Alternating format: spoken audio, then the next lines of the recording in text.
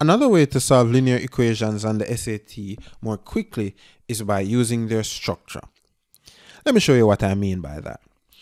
Take, for example, this question. It says, if 2x plus 8 is equal to 16, what is the value of x plus 4? How would you approach this problem?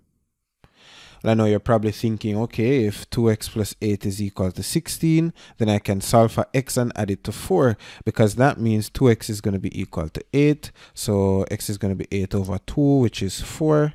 So x plus 4 is basically 4 plus 4, and 4 plus 4 is 8. And that's true. You could do that. You would be definitely 100% correct. But what if we were to think about it this way instead?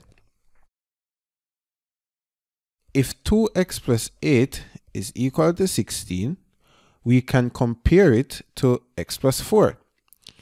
Notice that 2x plus 8 is just basically 2 times x plus 4, because 2 times x would be 2x, 2 times 4 would be 8.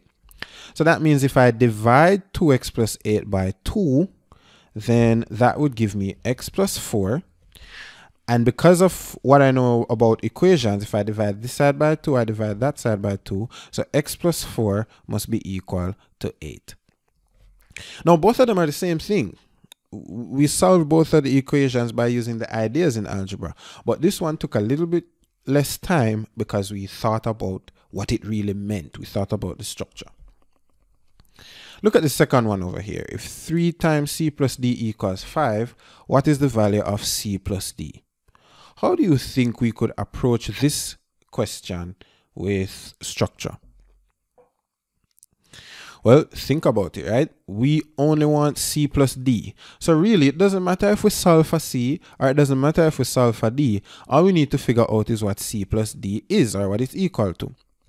So if 3 times c plus d is equal to 5, to get c plus d by itself, I could divide this side by 3, and that would cancel 3's. But that means I'd also have to divide the other side by 3. So that means c plus d would be equal to 5 over 3. And our answer here would be B. So thinking like this helps us to save time while working problems on the SATs.